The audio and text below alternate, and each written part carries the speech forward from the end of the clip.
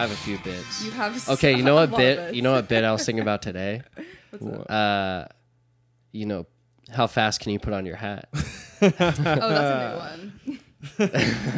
we have a video. We should share that video if we can uncover it. But yeah, just like try and go from holding your hat in your hands, you know, like at waist level, to putting it on your head. How fast can you do that? I remember that. And you can do it remarkably fast if you really try and you practice at it. But practice. You could also get injured. You guys just like put so much force through your body. Like you were just trying to move your body with as much power as possible. So rarely did it actually work because you were so focused on just like pushing it, you know? Well, the technique is you want to flip or flap the hat right onto your head into such a way that it just like instantly attaches to your gourd. And then like that's what it is. So it's like a slapping motion. You're trying to slap the top of your head with the hat as fast as possible, so that it just, but like, with such a grace that it just kind of flops into place. What sucks is when you get the hats with the metal thing on the back. See, that's where you would get injured. Ouchie. Yeah, you just like flip and it hits the back part of your spine or something. Just like, ooh, yeah. But you know, that was a good bit. I don't know if that's a bit. I don't know if that's what you call it, but I think I have I think I actually have videos of you guys doing that. I hope so, because like it's honestly, when you see it, when I saw someone else do it, finally, I was like, wow. I can do this for that's hours. Entertainment. You know, but you know, there's more stuff to be uncovered there. We'll revisit that in the future. That meme bit, whatever. Yeah. Does this sound good? The earth, yeah. I feel like the earth is playing a bit on my nostrils. Oh. Yeah, man. You need to like get some hot water, some steam up in there. Yeah, or like some campfire smoke. Yeah. I feel like that'll really help. Clears you out. I need to get one of those nostril things, the pot. The fucking what are they Nessie called? pot? The old man. Yeah. That's not natural, man. Is no, it? it Is works. I don't like that. Listen, that stuff, it works. I'm not saying it doesn't work. I want to know. I want to know if it's legit or not. That's kind of what I like. Is it healthy for me? God didn't want us to have that kind of control over our nostrils. You know, God didn't want us to assert our Dominance human on our dominance. nostrils? Yeah, on that part of nature. He cut that off from us for a reason.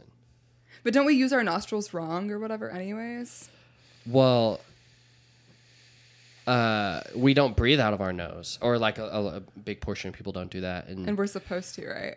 Because I remember I listened to that episode actually you guys did the other day. See, and I was like, that's what sucks about the allergies though, is it can prohibit me from breathing out of my nose. So then I'm thinking about that, and I'm like, well, then you're a mouth breather. I really wish I could. I'm an involuntary mouth breather. This is bullshit. Oh yeah, involuntary mouth breather. No, that's where I was when I was sick last.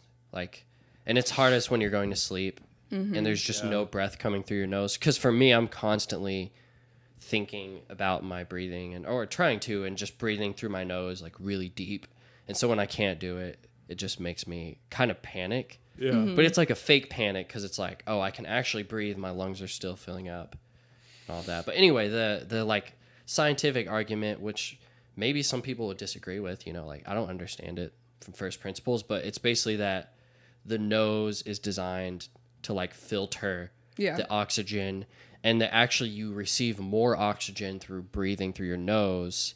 Like it goes straight into your lungs in such a way that's more instant and filtered, and it's just the mouth is more of a backup means, like as well as eating. Yeah. And I don't know, and it kind of makes sense. I just like I've always heard if there's science behind something and it's kind of old and timeless, I feel like that's one for me. It's like I'm gonna probably do it.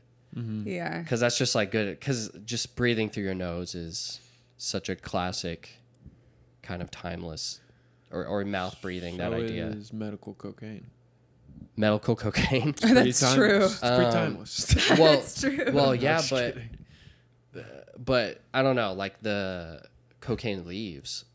or whatever. No, I'm but sure there's medical in the way that properties. we process it, you would argue that if it's like super condensed, Mm-hmm. like 10x times condensed from what it would be in the leaf, I don't know, like that's a lot different. But if you're just getting coca leaves and you're just packing those bad boys in your gums, or whatever. I've always wanted to try that. I've always wanted. I wouldn't try coke, but I would try eating the coca leaf. I feel like that would almost be more intense. I don't. Do you even? Is that what you do? Eat it or pack it in your gums? I'm pretty sure. Yeah, I've heard of people doing that when they're harvesting with real cocaine.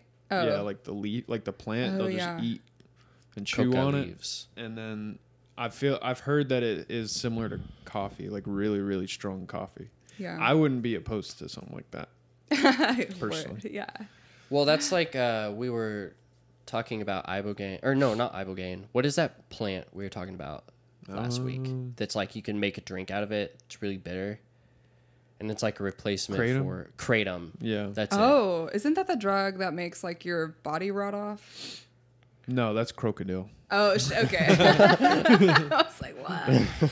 Okay. Kratom's crocodile? Like plant matter. Crocodile is a bunch crocodile. Wait, kratom is what they sell at like that sounds like a brand of sometimes. pickles. Okay, there's still like a lot of controversy around kratom. I thought it was kratom. I think it's it's probably kratom. It's probably both. Yeah, I think what's weird about it is in large doses it's a opioid kind of, and then in small doses it's a stimulant. That's so crazy.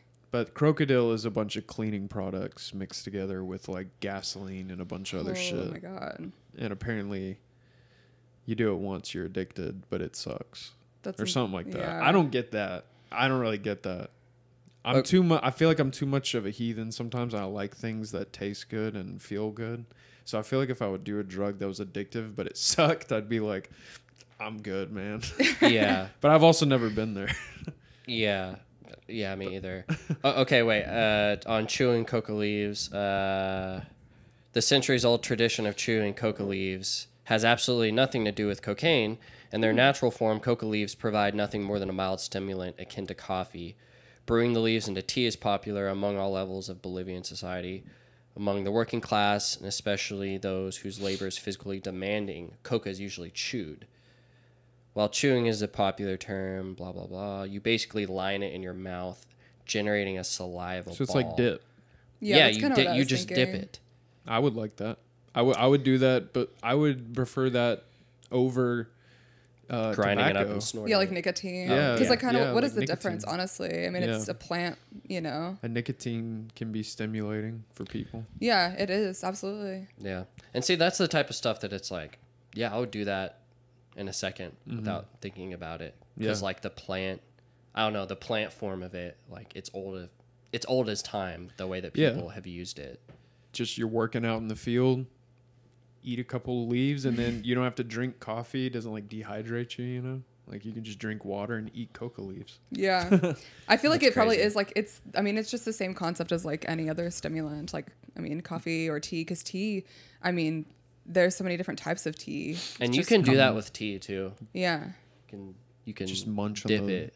munch on the leaves. Well, that kratom is so.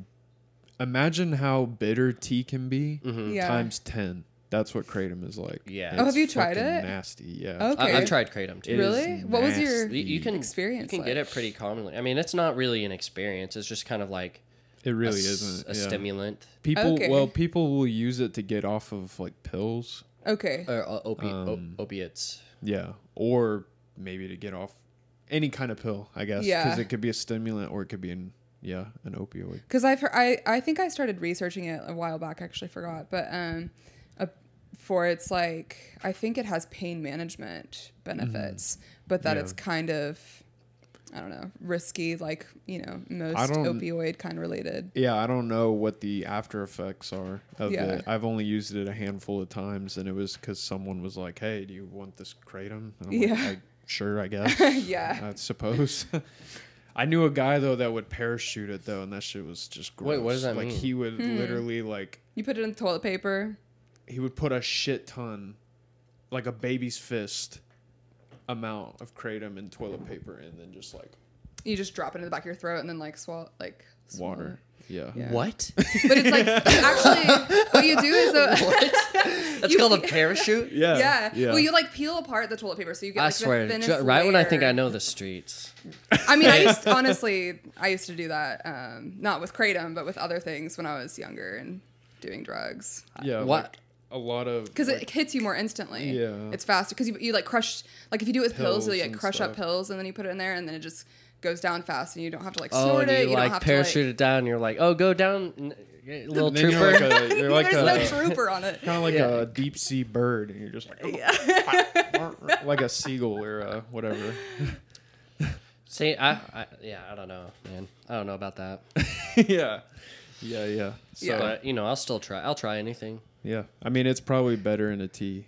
So, Yeah. Also, it just seems like a lot. I don't know Yeah. to try to like. I don't know. I mean, the effects were probably really, really good doing it that way, but that's too much work for me yeah. to get That's that effect. just too- I'm going to smoke weed. That's Yeah. too degenerate for me. Like maybe that's the wrong word. Maybe that's a bad word to say. No, I don't care. No, it's a little degenerate. That like if I was doing that, I might feel like. There's Well, at easier least at ways. this You're- age, At that point, Adding another step to the process so it feels more like you're doing something bad. I think. At that point, Yeah. you should just get a pill press and just press them into a bunch of pills and eat like 5 of them.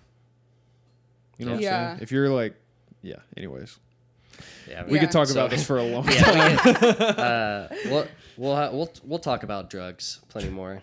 in I can plenty talk more about drugs. episodes. Yeah. Yeah, we'll have you on to talk Yeah. about drugs. But today we want to talk to you less about drugs and more about dead stuff. That sounds good. I guess. That Dead works. things, dead animals. It's more relevant currently. Yeah. So Mekela, welcome on to the podcast. Thank you for Hello. coming on. Thanks for having me. You basically do work and are obsessed with the oddities space. What does that even mean? What are the oddities space, and is it new? You mean like kind of the oddities culture and like community? Yeah. Or do you mean like my personal space? I guess I've only heard that term from you at all. Yeah. Is oddity. Like me, how I would have described it before is like boutique niche or boutique dark items or boutique handmade crafted olden items. I don't know. Like, yeah. So it's there's not a good definition. So oddities, that kind of seems like Odd knickknacks. Yeah, it is odd a knickknacks. it's kind of a term that I feel like can be pretty confusing, actually. Yeah, because like oddities can be basically anything that's just something that's not quite normal, quote unquote, or it's just something that's kind of you don't see all the time, right? Which is a lot of things, like I've been looking at this thing over here wondering what that is for a minute. And it's a walking stick. Oh, okay. Well, it has. It's shiny. It's shiny it wood. looks It's got a bit A shiny odd. stick in my room. Well, you've got like instruments over here too, so it's like it could have been. I don't know if you were doing some experimental shit in here or something, I'm doing experimental shit in here sometimes. Yeah. But yeah, no. So oddities really, the oddities community that I'm involved in and kind of a part of is really based around like taxidermy and bones, mummification, wet specimens. Like a lot of it is the preserved remains of dead animals. A lot of people, well, There's controversy around that. there is controversy, yeah, for sure. And Not to me. well, Yeah, no, it's not kind to of me I either. think more people though in the oddities community, which is something that I don't think is really widely known and is part of why whenever people who aren't familiar with the culture look at it from an outside perspective, they assume that like I'm killing the animals that I work with, which is absolutely not true. And I also don't condone that.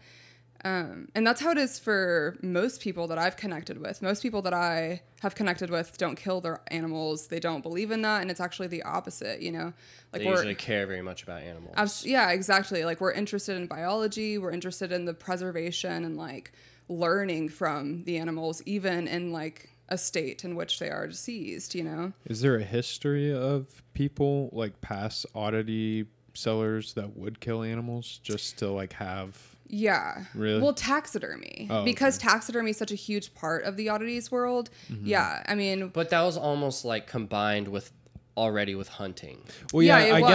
guess I meant like, yeah, different than hunting. Like I'm meaning like basically they would just kill them sole purpose to have something to taxidermy. It wouldn't be like someone killing it for food, I guess. That's Yeah. And what I then meant. also Like, making a taxidermy Yeah, head or yeah. whatever. well, actually, I just didn't know if there was like maybe someone in history that was like notoriously like yeah, there doing is. that. Really? There's a gentleman. Yeah, there's a guy. I think he was from I mean, it would have had to been like really early 1900s, maybe late 1800s. I don't remember his name, but I could probably find his work if I did some research. But he was actually somebody that kind of initiated that controversy because he was specifically going and hunting animals like in Africa and whatnot, like elephants and giraffes and like really big, beautiful animals simply for like his art. He had like this really big art installation concept basically, and he wanted to just display taxidermy. And yeah, so I think that's really when it started. I don't know, as far as the research that I've done or the information that I've learned, he's somebody that's been notable to me. But yeah, I mean, some of the people in the oddities world definitely do hunt, you know, and a lot of times, I don't know, I feel like it's more those people are suppliers for materials more than they are actually creating art or having a store that's, you know, like mine. They more so are just like, I know that there's a market for this. Right. Another way to make money. Yeah, something. and you kind of have to be careful, like depending on your ethics and what your, I don't know. Yeah, like for me, I really try as much as I can to use materials that I know are ethically or like sustainably sourced at the very least. It's really important to me because I don't think that it doesn't make sense to be killing the animals just for the art. Like that's horrible. I mean, well, and you've acted more as, and I've seen this, like you're more just scavenging remains that already exist and trying to make art out of them. So you're basically looking for, you know, already dead animals and just recovering, you know, what's there left, that would literally just turn into dust. Yeah, absolutely. Otherwise, so it's like, yeah, it's not. It's just one of those things that's a little bit too nuanced for people. They're like, oh, animals that are not alive, bad. Right. Like, Yeah. and they just can't, like, you can't quite look at it with a little more nuance. And so, yeah, people are freaked out by it. It's kind of, it blows my mind because I think because I'm so into this culture now that, I mean, like whenever we went to set up our booth at room 3, there was a lady that walked by who was so freaked, like she was like, taxidermy, did you say taxidermy? And just because I like said the word, she was freaked out by it, and she didn't want to like walk past our booth because she is so disturbed by Death. Yeah, I guess so. And it's like, it's so, yeah, it's really, and because there is a lot of like psychological. Yeah, I mean, everyone aspects. here is scared of death, so I know. it would make sense that oddities are like, people are like, oh, I don't even want to think about dead things because I don't want to think about dying. Yeah. But then it's like the people who are in the oddities community were kind of more of this breed of people who understand that it's inevitable, but we still appreciate like what we have now, you know, and I don't know, just, yeah, we're not obsessing over the reality that like death is gonna come, you know? well, so, in fact, we've got the book right there on the bookshelf, The Denial of Death. Like that, it's there. That book kind of talks about the idea that the denial of death is actually a very deep subconscious aspect in our psychology that has a lot to do with how we act, but also a lot to do with like why we suffer and why we make certain decisions. yeah. And the book more just encourages, people to like become accepting of their death, and talks about how past cultures had rituals or practices or stories that would have people be familiar with the idea of their own mortality. Yes. And kind of speaking of that, I was digging around for like early examples of taxidermy and stuff like that. And I found this as documented in Frederick H. Hitchcock's 19th century manual, Practical Taxidermy. So the earliest known taxidermists were the ancient Egyptians, and despite the fact that they never removed the skins from animals as a whole, it was the Egyptians who developed one of the world's earliest forms of animal preservation through the use of injections of spices, oils, and other embalming tools. It's like mummification is actually what it is. It would be categorized as mummification. Mummification. Okay. As early as 2200 BC, they embalmed the bodies of dogs, cats, monkeys, birds, sheep, oxen, and other pets of Egyptian royalty and buried them in the pharaoh's tomb. So they were just like setting up like, here's the pharaoh, here's all of his pet homies. They're all like the pharaoh's wrapped up to go. They're all embalmed. And it's pretty crazy. That's funny. But it's cool because, and it's like, it's their way of like respecting the dead, you know, and like maintaining, I don't know. It's making a memorial. some kind of art and meaning out of it. Yeah. And it's physical that lasts just beyond. I think that memory. people are so uncomfortable with death and they're like, so that their go-to is like, okay, you know, like we're going to mourn and grieve and then we're going to forget about it. Like we're going to try to forget that this ever happened, that this person ever existed because it's too painful to address that, you know, and to think about the reality of it. So whenever you are like kind of almost, you're setting it up to where you're actually, you know, thinking about it more frequently and you're remembering that this person was living at one time and it was meaningful and it was actually like a good thing. And I don't know, you know what I mean? Like I feel like the preservation and like the proper memorial and stuff really helps you be more honest. And it's kind of like in a way like exposure therapy, even though I think that your perspective and your own personal experience really changes how you feel about the entire topic as a whole, you know, like how you approach death. I was going to say on the topic of this book though, there is a mortician her name is Caitlin Daughtry. She's awesome. She has a YouTube channel called Ask a Mortician. And she actually has a book called The Good Death. And, she's just amazing and very much along the same lines where she's trying to encourage healthy conversations about death. And also she contributes to a lot of research of different types of,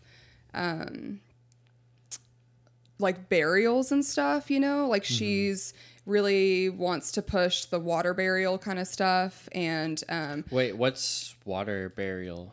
So water burial, I don't know if that's actually what it's called, but it's basically a process in which you use water to help your body decay essentially.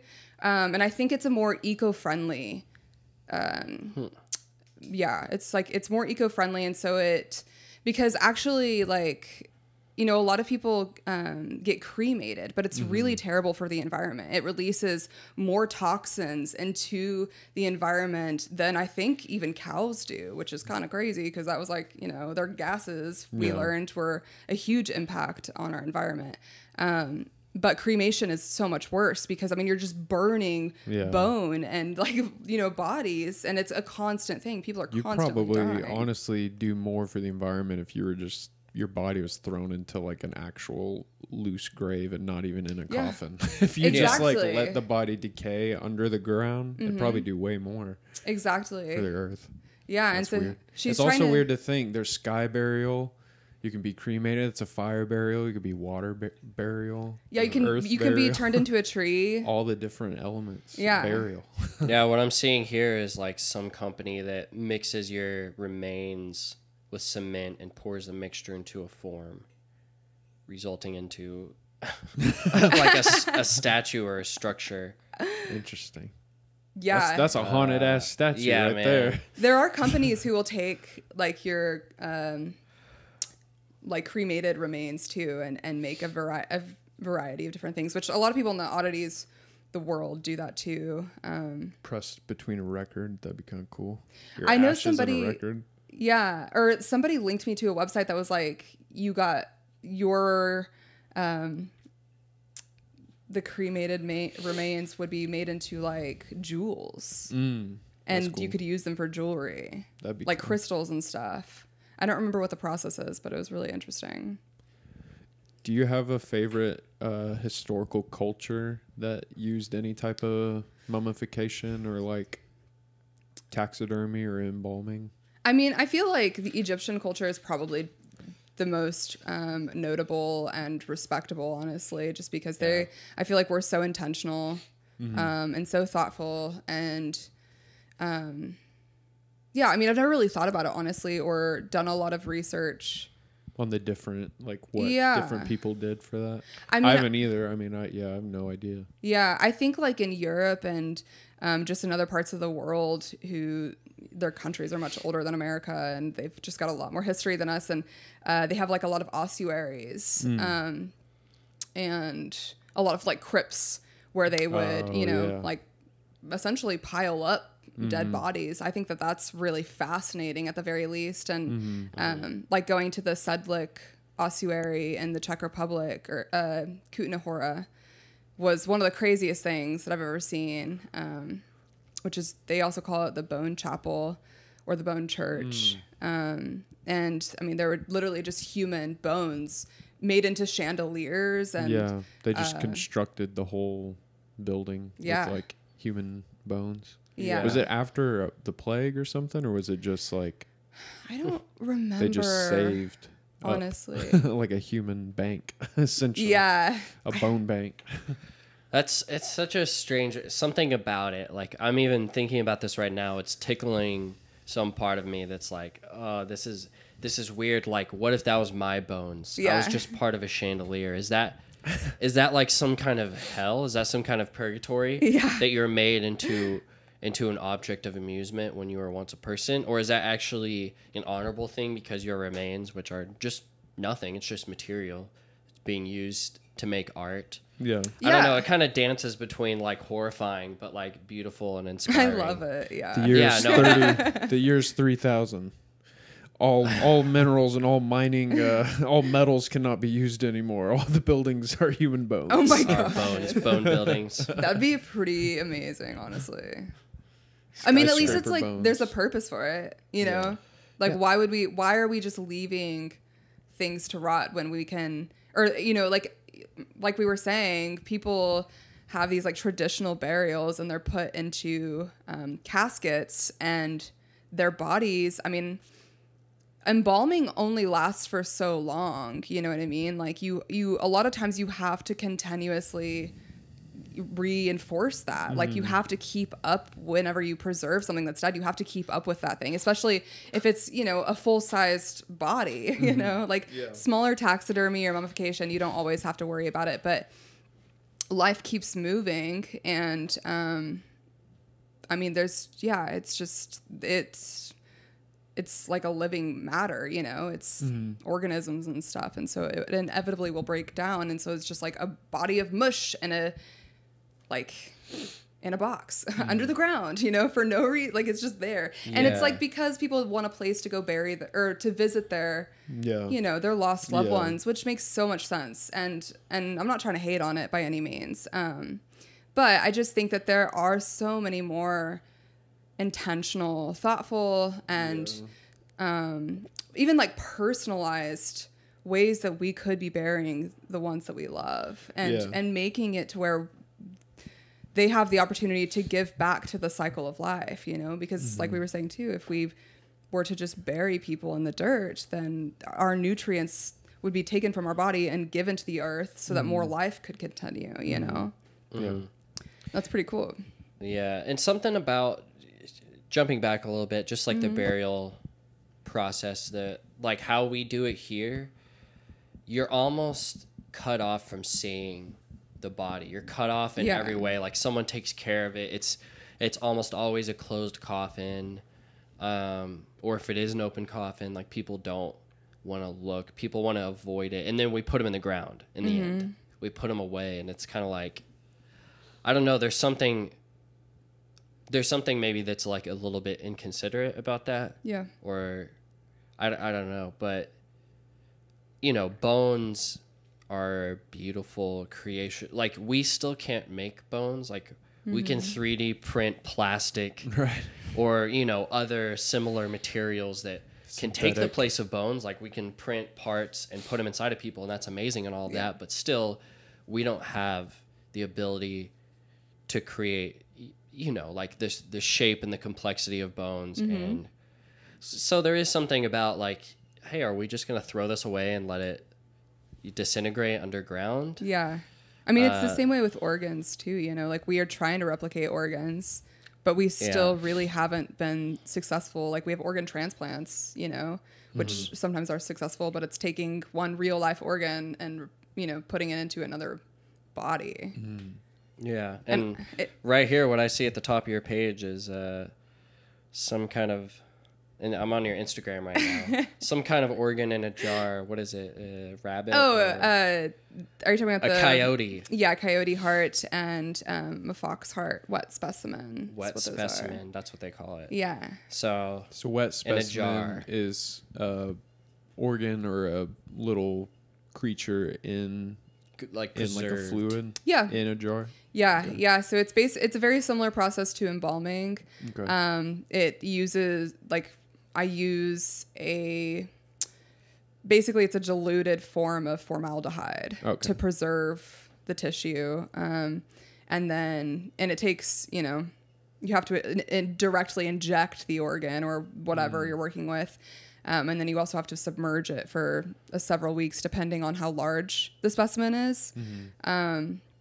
And then you do like a rinse bath and everything. And then you preserve it in alcohol, basically. Okay. And some people, there are some other more natural methods I've heard about people exploring. But that's pretty much the most traditional process for wet specimens. Is it's injected with 10% buffered formalin, which comes from formaldehyde. Okay. But yeah, and like when I discovered wet specimen preservation, I was just amazed because I'm such a nerd, honestly. And it's like seeing what you're not supposed to see. Yeah, and it's just, I mean, it's so fascinating to me, just existence, honestly, and biology, and the fact that we're just here living, you know. And it's like, if you take apart something, a body of something that was once living, you see all of the tiny parts of it that, you know, that are the reason it was alive in the first place. Like the heart, you wouldn't be able to live without a heart, you know? And it's just this tiny little squishy kind of firm thing with a bunch of, you know, tubes and like veins running through it. And that's what sustains your life. Like, that's pretty incredible. And I definitely, when I first started like dissecting animals and stuff, I remember, I did like a really tiny bird and I dissected the heart out of that, and it just like blew my mind. Like, it made me so emotional because I was like, I feel in awe thinking about that tiny little thing being what keeps that bird's life going, or it was, you know? And it's something so out of our control. Like, we don't contribute to the creation of how that works, you know? It's something so much bigger than us. And yeah, I don't know. I just think that there's so much to appreciate and admire and to study and to just, that's my perspective, is really just like the appreciation for life and the respect for life, and which is much bigger than I am, and something that I still can't even fathom. And I don't even know where it actually came from, you know? It's kind of the same way that nature makes me feel, which it is nature. But this part of nature can interact with me, or it could at one time, you know? But yeah. Is there like do you have a wet specimen, like a wish list that you haven't gotten yet of like animals or whale heart? Like, is there put one it in like a dunk tank? Wow. Like, I mean, honestly. Or is that something you've even ever thought of?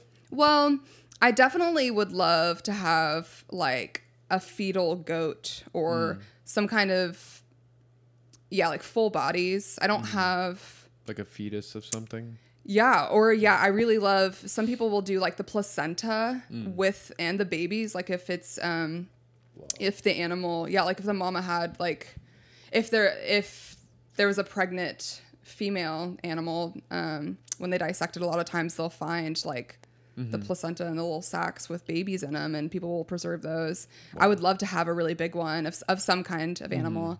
But then, just like I really thought about a little goat. I don't think I have any full body wet specimens other than my fish, to be honest.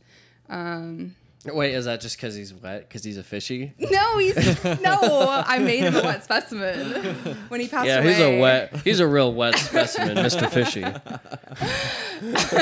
He's wet his whole life. Oh my God. Yeah, no, that's the first time I preserved anything that was my pet. Whoa. You didn't flush him? No, God. Okay. No, wet I specimen life, a wet specimen in death. Just throw it in the toilet. But yeah, I think just if I had to, or like a horse, like a little baby horse, I would love to have that as a wet specimen. That'd be a big jar. Yeah, exactly. What do you put that in? A globe. You have to like special order. Like a big ass glass barrel, essentially. Yeah, I think so. There's a girl that I follow who actually did a horse the other day, and she ordered this big glass. Basically, it was like a barrel kind of like villain, fucking little glass thing full of. Well, they're not that big though. Oh, okay. It like kind of gets bunched in, almost like it press. It like could a press newborn. Well, okay, so if it's like a newborn horse, it's. I guess it's not that big. Yeah, like they grow fast. And then they are like in like cradle position. But if it also was like a fetal baby, then it would be smaller too. Gotcha. So see, all of your stuff and like wet specimens and the taxidermy. This is like what you would find if you stumbled into the necromancer's hideout in Skyrim or something like that. Yeah. Like what would their dark like necromancer lab look like? Like what types of weird orbs and mirrors and like wet specimens and dead animals and that's basically all that stuff that you're collecting and like making. It's so funny. I think at the last pop-up that we went to, we didn't do, but it was at room 3 or whatever. This girl like came up to me and Vincent and was like, "Oh, I figured out what to call your style," and she was like, "Western or cowboy necromancer," and I was like, "That's pretty good, cowboy necro." Yeah, yeah. I mean, there's worse. Yeah, it's pretty accurate, I think. No, definitely. Yeah, people think I'm super creepy. It's weird because I don't feel creepy. Honestly, I feel the opposite. I've known you long enough, so I don't think you're creepy. But thanks. maybe from the outside. But no, really. It's interesting. Like, I really do think it's just people. It's like they're scared of death. That really could be it. Yeah. Honestly. And it's misunderstood. Like most other countries, the people there, if they saw that, they would either be interested or they'd keep walking. And they'd just be like, "Oh, there's someone selling dead things." Yeah. Regular McDonald's eating Americans, they're not quite subtle enough to enjoy the art experience of seeing like taxidermy or wet specimen. They're just like, ooh, dead thing. I gotta say something. Yeah. Like no, I don't know. It's just it's not quite simple enough of a taste in art. I think. And like you were saying, like I just want to resonate what you were saying before, that just kind of the appreciation for biology and appreciation for nature, because that's at the root of a lot of it, and that's what comes up for me, and like a lot of what has, for one, made me happier, made me more curious, made me feel like I've discovered more truth, has been a humility in the face of nature, and humility in the face of the universe, and just kind of the mystery of who we are. Why does the amoeba split? Why does all of these chain reactions in nature happen to get us here? What are the mysteries of consciousness and all of those things that we obviously talk about on this podcast? But those are all, they're kind of wrapped up and very related to me. But yeah, I agree. It all just comes back to just a humility at nature and just appreciating the beauty and the complexity of it. And And it is this paradox at all times because it's so ruthless and unforgiving. But there's something beautiful about that. And just embrace, like, learning about nature and biology and life. I feel like you just get more familiar with holding both those ideas in your head at the same time. Yeah. And that's usually a good way to be stanced or like towards life. But, you know, and that's exactly, I feel like, what your art represents is holding both of these things, like death and what's disgusting and what's horrible, with like what's beautiful, and really respecting and serving or reverent to nature. Yeah. In some ways. I think it's like the whole process too. I mean, I don't know, when I think about it, I'm like, it's kind of just like a small representation of who I am as a person, you know, because I mean, I've always been kind of into more darker, you know, people would probably call it like a darker culture. You know, I listen to heavier music. Like, I've just always been attracted to like the darker arts. I don't really take conventional routes in life. Like, I never really have, you know. I've, you know, been somebody who's experienced a lot of like grief and pain in my life. But I also just have always tried to find the hope at the same time, and like really focus as much as I can on what we still have that's valuable and things that I can appreciate. And I think that like in pain, there are still things to appreciate. Like, suffering is not, you know, something that has to be a negative experience at the end of it, you know? I mean, it's challenging, but like, we can take what it is and be grateful for the things that we've learned, and be grateful for the growth that we've had, and for the ways that it's allowed us to connect to others and be grounded. And I don't know, I feel like that's how I feel about most things in life. You know what I mean? I am attracted to the things that are not as, you know, like picture perfect or whatever, or just like kind of simple, glossed face over. value. Yeah, exactly. Like, I want to see like the raw, like I want to have like the raw experiences. I want to know about the really rocky, you know, topics, and just, yeah, appreciate the whole process in that, you know what I mean? And to just realize that there's more than what people think there is, I guess. I don't know. I feel like that's kind of maybe a confusing way to say what I'm trying to say, but you know what I mean? Like, yeah, well, it's more just digging in and embracing the realities of life and its dynamics, which is full of joy and like terror and pain and growth, and that they come together, and leaning into that truth instead of kind of just going through the hardships and just trying to bury them away, kind of like with the body, is trying to just hide it for its ugliness, but instead accepting it and integrating it really into everything. Being honest.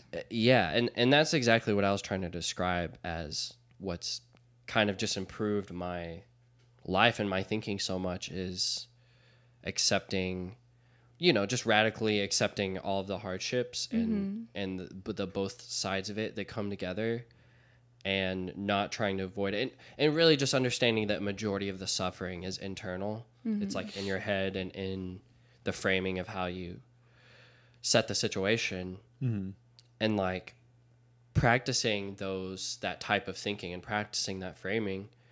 You know, I've got to experience moments of kind of like really deep emotional pain and physical pain a few times, and really got to see the effects of it in the moment. See where it's like, oh wow, I'm primed. I'm in a different stance now to where I'm not suffering as much from this, or I'm able to deal with this with much more control and sovereignty.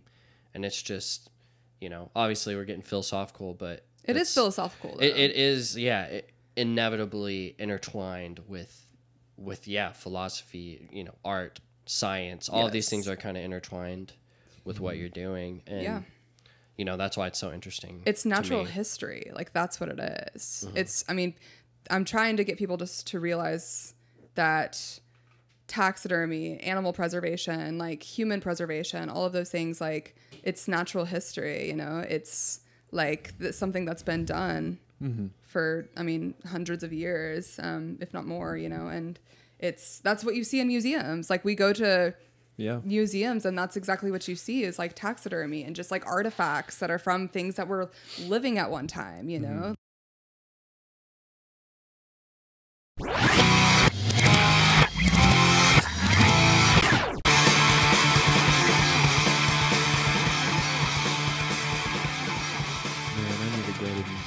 haven't been to one. Sure. Even before COVID, I hadn't been to one in like years. I want to go to the Sam Noble. Sam Noble? Isn't that a Norman? Is that the dinosaur one? Or they have like a dinosaur exhibit there? Yeah, it's the Natural History Museum. I think that's what it is. That'd be fun to go to. I've been to the one in Chicago. Ooh. Does anyone have any wet preserved dinos? Sorry, that's a dumb question. Let me check on that. They don't, but it would be cool. I'm sure they got baby gators, but they do. Be good enough, baby gator. Yeah. Ooh, I'd want to see like deep sea fish, like ocean. Oh, life. like a fucking swordfish. Yeah. People do like jellyfish. That's which I cool. think would be really cool to have. Yeah. But they kind of just look like a loogie in a jar, honestly. Okay, you know a ship in a jar? Can I get a shark in a jar? Yeah, you can. People know? do sharks. That's like one of the first... You guys remember seeing like those sharks in a jar at gift shops? Nope. No? No. You guys ever went to SeaWorld? I feel like I would have remembered seeing that. Like those little tiny vials? I feel like that's like the first wet specimen I ever saw. But like I didn't... baby sharks, like little baby sharks. Yeah. Damn, I guess... Really? I guess my idea was a super basic one then. Every redneck at a truck stop wants one. Shit. I thought you said a shit in a jar at first. Shit in a jar? Like a formaldehyde Oh my God. lump of shit. Honestly, if you get a good enough looking one. I mean... Put a date on it. David, who we're going to have on next week, he pooped a tooth turd one time. A tooth? Yeah, it looked just like the Tooth Sentinel logo. And, and he took a picture of it and sent it to me. Shit. I wish we could have kept that and preserved it. Yeah. We should have sold it as merch. That's what I'd pay me. For like $600. You should have. Tooth Dookie. That'd be the first. A Tukey. A Tukey. Wow. Yeah, that's awesome. Hashtag Tukey. So Mekela, I'm on your pages right now. Yeah. You've got so on Etsy, your beloved bones looks like just one, no space, and then Instagram beloved bones __. 2 underscores. 2 underscores. But a lot of cool stuff here. I mean, there's on your Etsy, we've got hella bolo ties, which we haven't talked about. Yeah. And then your Instagram is all sorts of stuff. Some of the stuff so you're like collecting antiques, Victorian and religious-esque antiques, along with taxidermy and some of the stuff we've talked about. I see like antique mirror. A lot of rosaries, right? Yeah. Yeah, picture frames. Last rites, crucifix. Some art, religious art, and stuff like that. So a lot of stuff that's kind of encompassing that necromancer, I guess, cowboy vibe we were talking about. But like, yeah, these bolo ties, you make some, I mean, definitely the coolest bolo ties I've ever seen. Thanks. I mean, how often do you get to see cool that's bolo true. ties? Most of them are really old too. I mean, back in the day when I'd see them, they're becoming a little more popular now. Yeah, but it's picking up again. Yeah, they've always been super old, so it's cool to see ones that are brand spanking new. Yeah.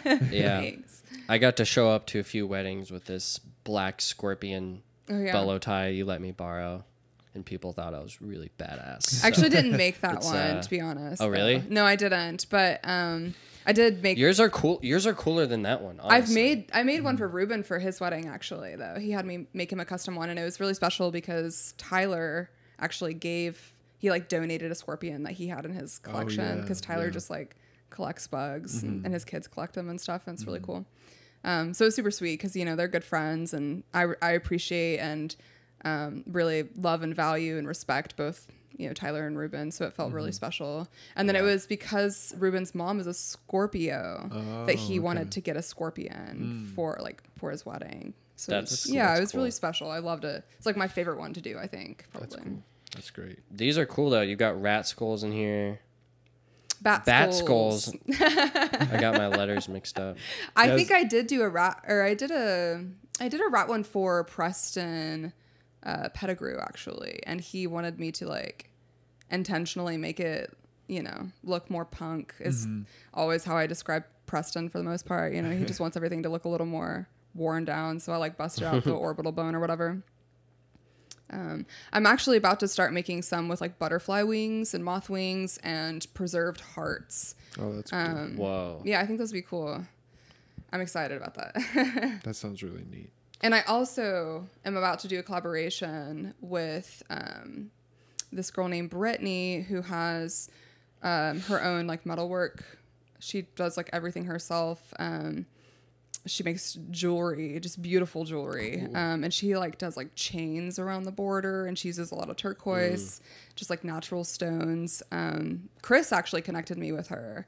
And it turns out she actually already knew who I was and was following me, which was really felt kind of crazy whenever I'm like, you're an amazing artist. Like her stuff is like, I mean, super nice. Cool. But yeah, we're going to do a collaboration together, and I really want to do some rings because she makes really awesome rings. And I think it'd be cool to put like some tiny hearts and, I don't know. I haven't quite figured out what else I want to put in them, but I think maybe doing like some a little mouse paw.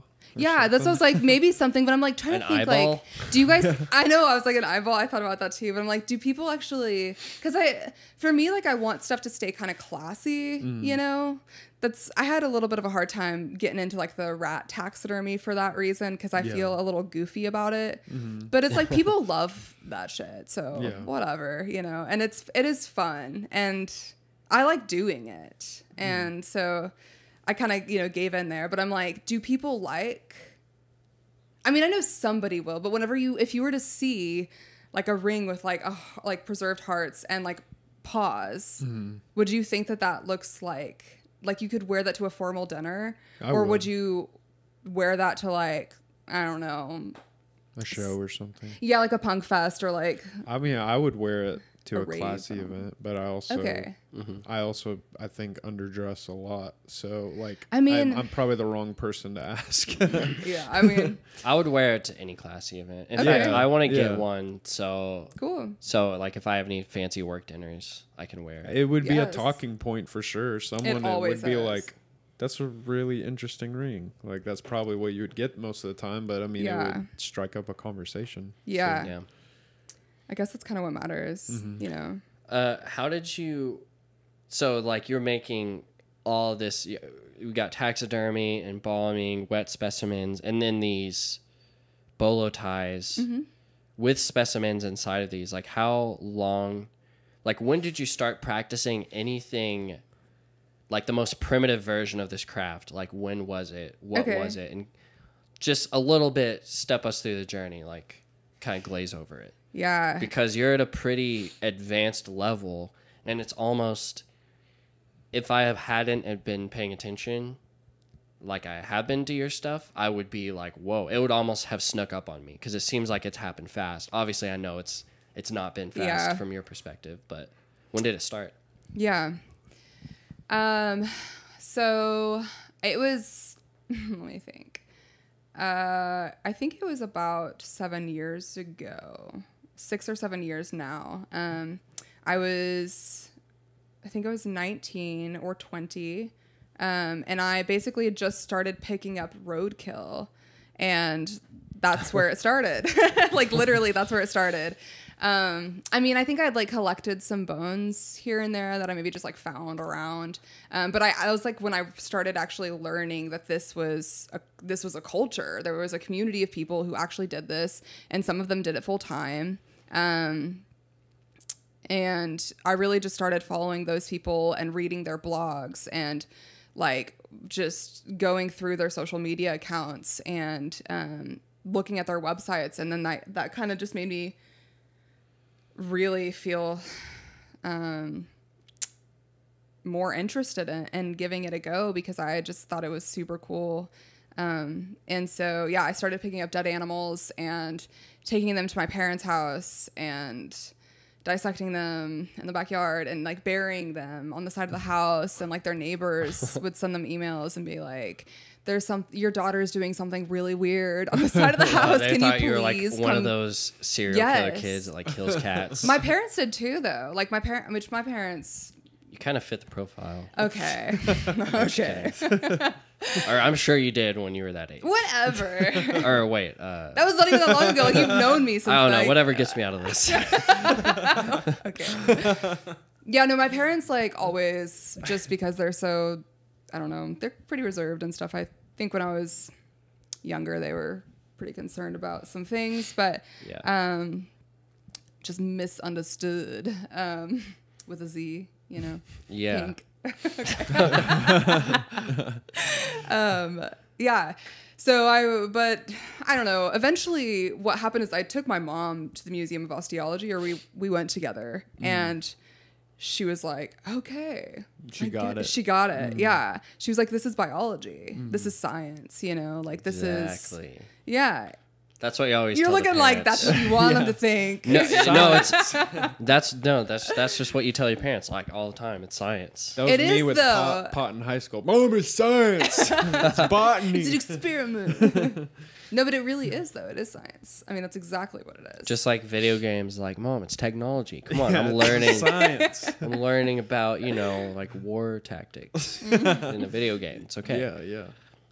Yeah, I'm connecting, Mom. I'm connecting with people across the world, Mom. Sorry, go ahead. No, it's cool. No, yeah. So kind of started there, and at the time I was hanging out with Irvin a lot, and I'm sure you guys remember Irvin. Yeah. Mm-hmm. And yeah, he was like the real homie and would do a lot of the stuff with me, and like I picked up a full coyote and a full beaver like within the same week, I think, or the same day. I'm not really sure, but he let me put them out on his family's land in Arcadia, and that was like when I did not know what I was doing. And so I literally just put the full carcass of both of these animals in tubs of water, and I left them in this like shed thing for 2 years. Dang. And then we went back 2 years later and got them and drove. This is literally. Oh no! It literally is. This is like. Have you seen Breaking Bad? Yeah. Okay. Is this how that ends? But maybe less, not through the ceiling. Ooh, wait, hold on. Okay, no, just continue with the story. Wait. Never mind. I'm thinking about when they melt that dude's body with acid, but God. they do it in the bath. Oh, that was honestly, those are they're two separate kinds of feelings, but also kind of similar. I just have never seen maggots that size before. and that amount, like, it literally makes me feel like I'm gonna like start crying. Like my eyes are watering up because I'm like, it's intense. And it was like, it definitely kickstarted this actual kind of small maggot phobia, honestly. Mm-hmm. I hate them. Yeah. I don't think anyone likes them. It's crazy though. I hate them. And I work with, like, I have to be exposed to them, and I choose to be exposed to them still, but I hate them. They freak me out. And there was thousands of them, thousands. And that shit spilt in my car. Yeah. It's still in there. I'm not gonna lie. Like, it wouldn't come, like, not a lot, but there's like little drops of just like macerated coyote and beaver in my car. So we were driving from Arcadia, so like far out Edmond, all the way to Valley Brook, South Side, with these two animals.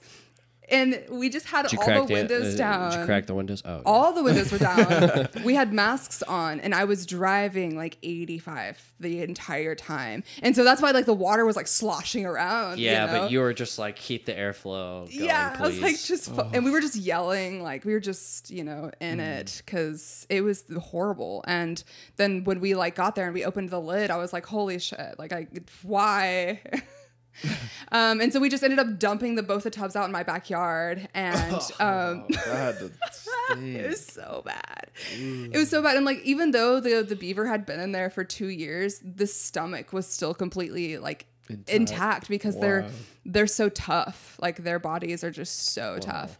But poor Irvin, I was like, if you dispose of the rest of this stuff, I will give you parts of the bones and I'll make you stuff. And he literally, like, I'll never forget the sight of him just like carrying this big ass tub of maceration maggot nastiness and like to this like ditch in the little, what is it called?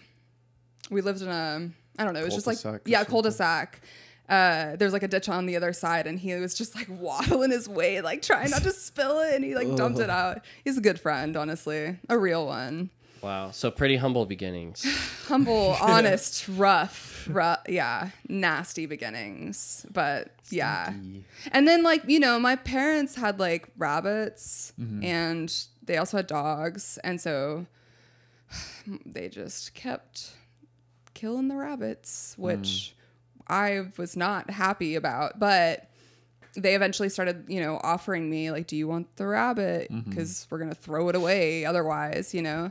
And like I said, like and I think that that's actually when my parents started offering me rabbits is when I started actually trying to like skin them, because I learned like you're supposed to remove as much of the tissue as you can before you actually rot or anything. Yeah. And it's just like, you have to dig through piles of macerated tissue to get the bones out. And the tissue's connected to the fur, and then the fur gets everywhere. And it's organs, and it's stomach bile, and it's food, and it's teeth, and it's nails. Like, I mean, it's just disgusting. It's a mess. So I started skinning the rabbits in my parents' backyard, and it's one of the first like animals that I fully processed, I would say, correctly, you know? But yeah, and then I just like kept following people who had more experience than me, and I kept asking questions. And just when I first, like that long ago, there was not nearly the amount of resources there are now, though. I mean, I was like searching the web for hours and hours and hours, and not even knowing what to look for, like not even knowing what questions to ask, but just trying to find out like, how do I properly clean a skull from an animal, you know? And then there's also a lot of methods that people use that are really sworn against too, you know, like boiling and like using real bleach, but you have to sanitize it. And most of the time you want it to be whitened because animals are greasy. And so, a lot of it was just trial and error. And that's why I feel like it's taken me so long, like 7 years to get to where I am now, because I didn't have anybody to show me how to do this stuff. I didn't know anybody else that was doing it in the first place, or like not personally. But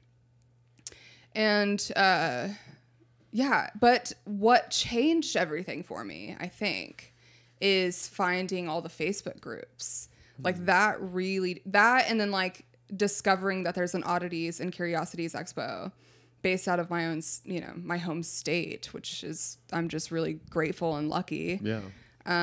Cause I was thinking like, man, I'm going to have to go to college and like get a biology degree to ever be able to do anything in this realm. Like, I'm never going to be able to get a job anywhere. Yeah. I'll have to go like work at a museum. Like, I've literally applied for the Museum of Osteology. I've taken them my resume and my portfolio, I think 5 or 6 times now. Wow. They still won't hire me. Dang. But it's because I don't have any kind of degree, really. Yeah, or like quote unquote experience or whatever. They might, whatever that means in the professional world or whatever. No, yeah. Credentials. Yeah. Exactly. So, but yeah, no, the Facebook groups literally, they changed everything, because that's where I buy most of my products from, my materials. That's cool. Where I take, you know, inspiration. That's how I get, like notified about events. That's how I, you know, just connect with other people that are really pursuing the same dream that I am and are doing it successfully. That's that's how I got connected with the guy that I, get all of my skulls from now.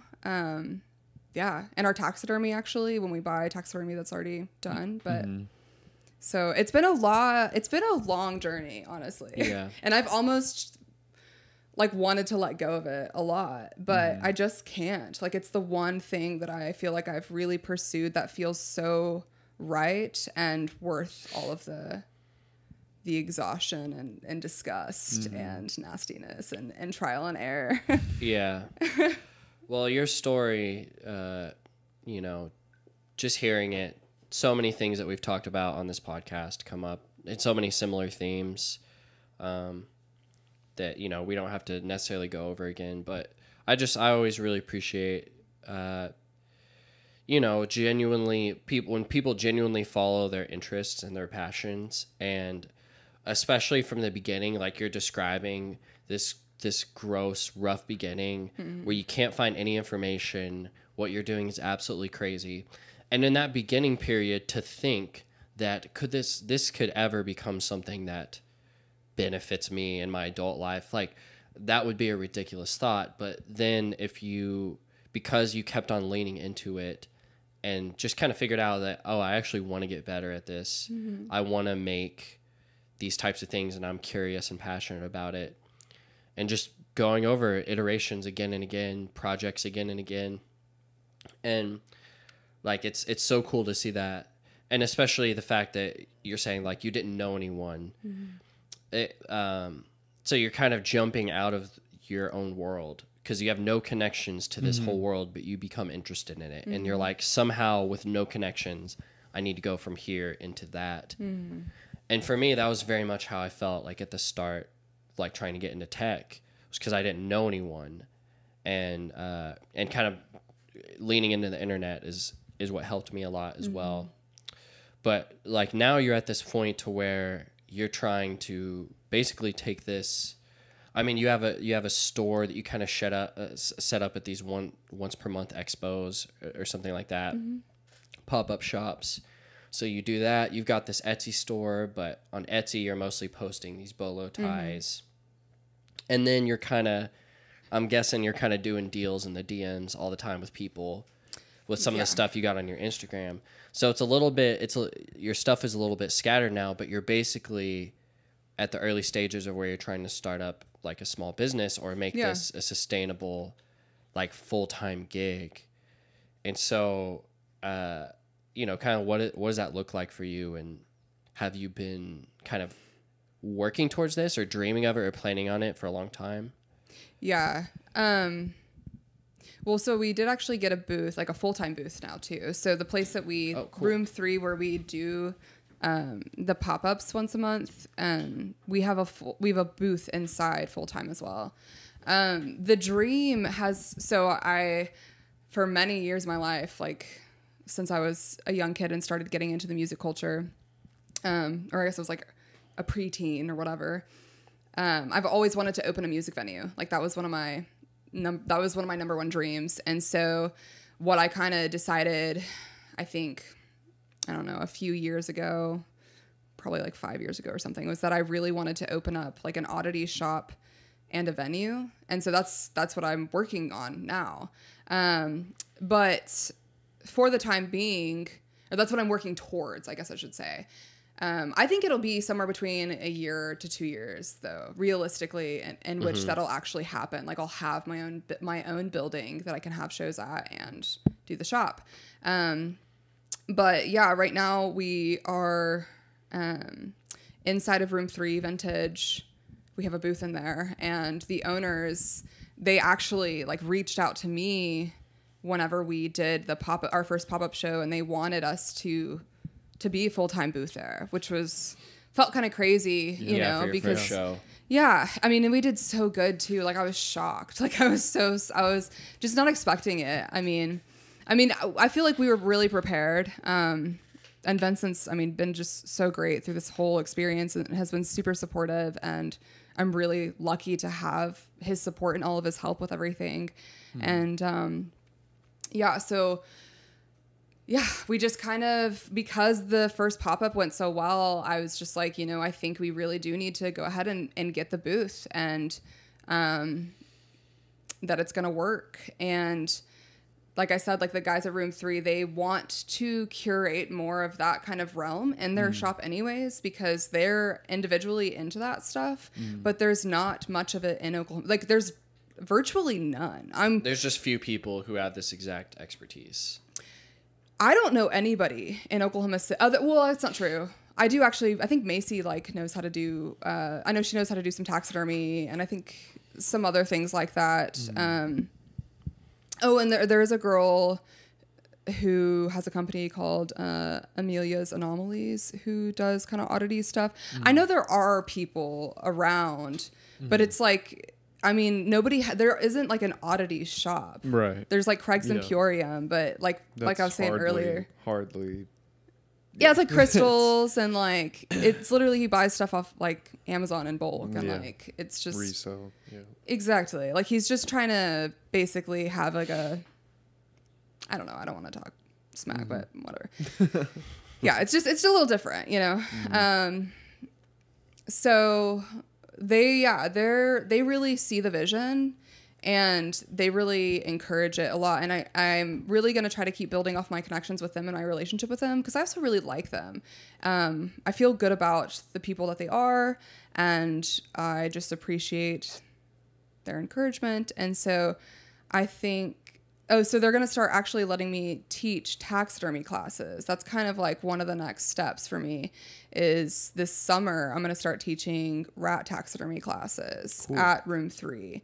So they're going to let me do it there and I won't have to give them any percentage of my profits. I won't have to pay for it. Like they're just going to let me do it at their space and they're going to help me promote it. Like I went in there to talk to him about it and just ask what he thought about it. John, his name is John, is one of the owners I was talking to. And he was like, yes, like absolutely do that here. Like no questions asked. What do you need? How much space do you need? You know?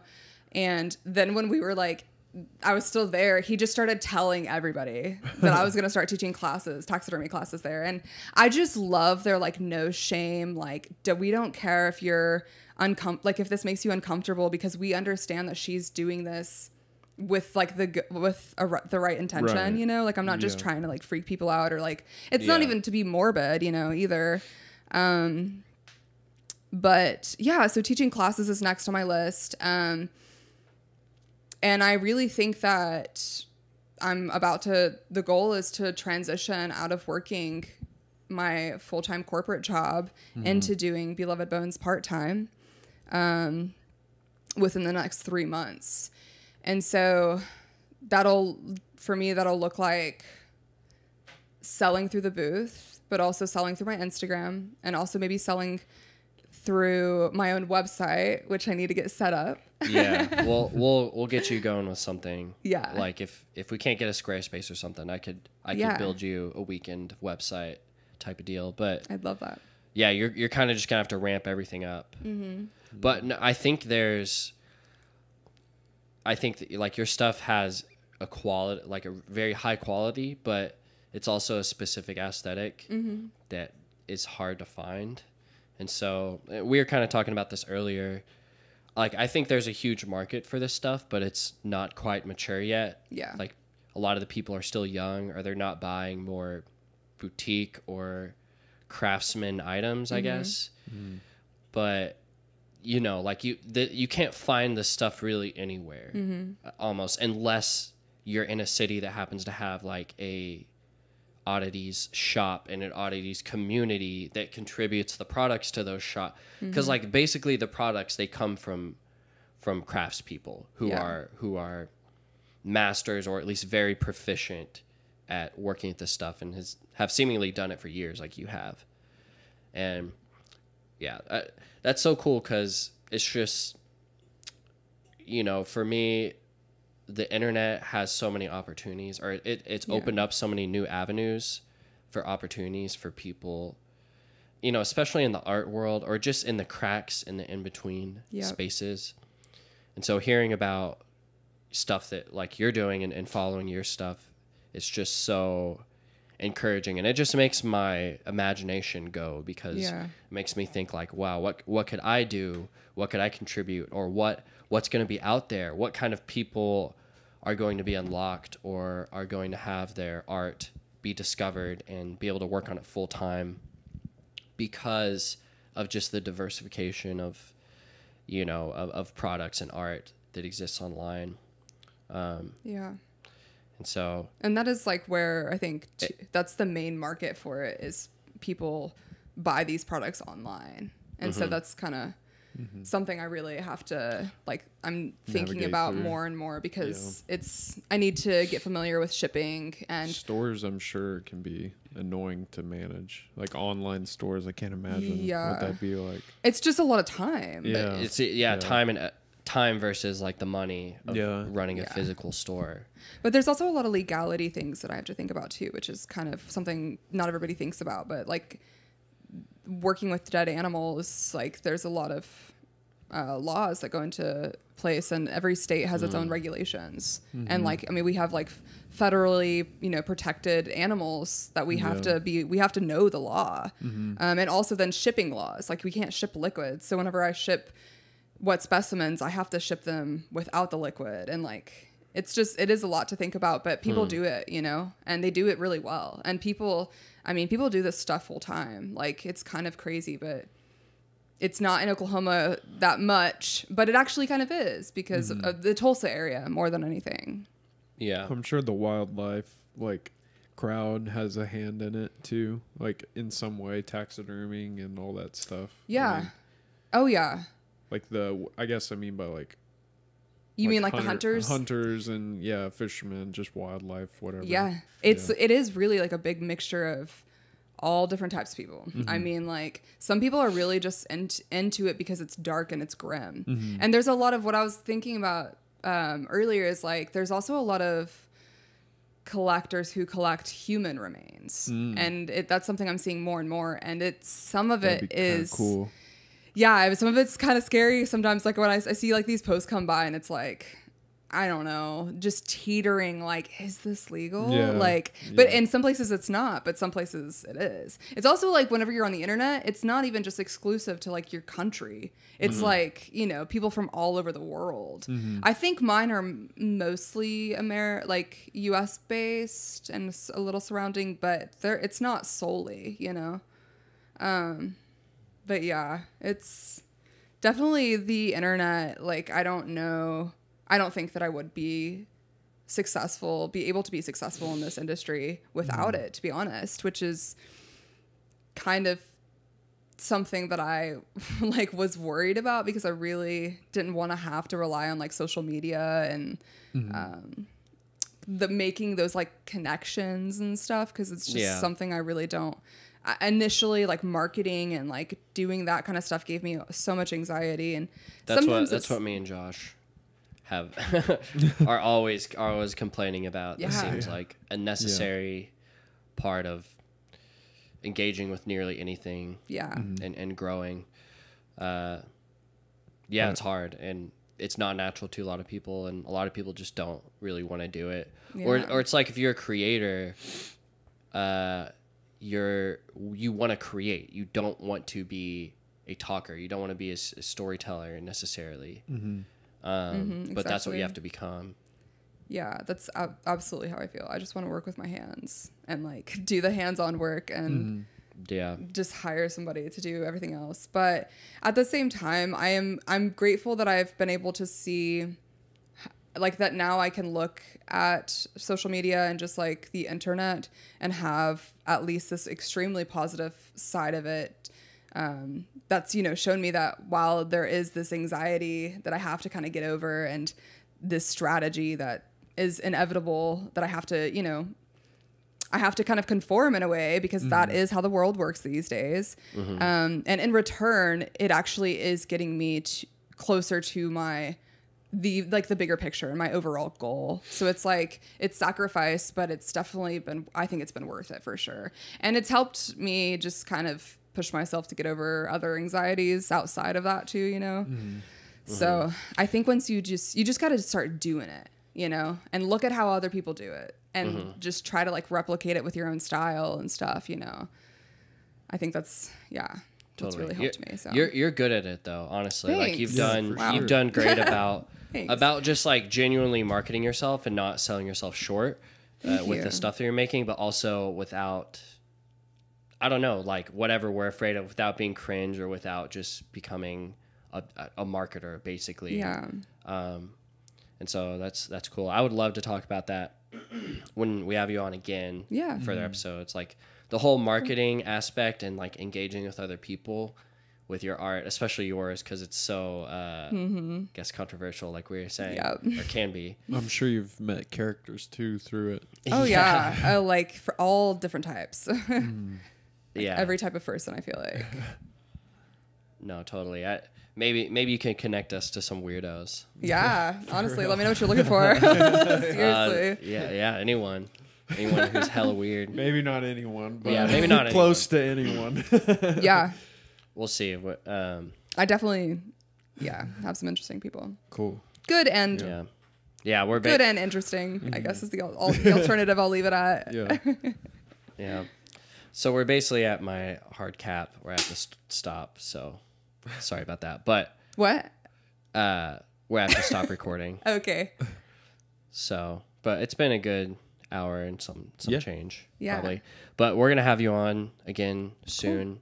Not too long, and we'll get into all of this other stuff again. Because honestly, we could probably sit here and talk for like 3 to 5 hours. I can just ramble forever about a lot. Yeah, but that's cool. It's been fun. So thanks for coming on, Mekela. Yeah, coming on. Thanks for having me, guys. Thank you for listening, everyone. Bye bye.